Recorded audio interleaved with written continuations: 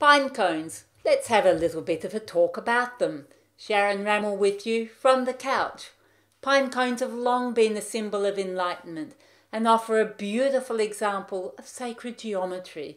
If you look at the base, you'll notice the scales form a perfect Fibonacci spiral in either direction.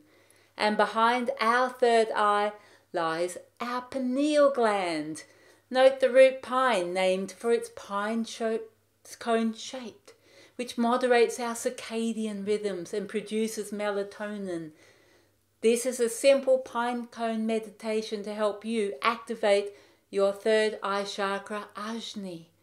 Find a pine cone, place it in front of you. Simply gaze intently at it for a full minute or longer if you have it. Then close your eyes. Imagine the pine cone shape behind your third eye. Envision the scales of the pine cone unfolding, opening, taking in the divine nourishing light.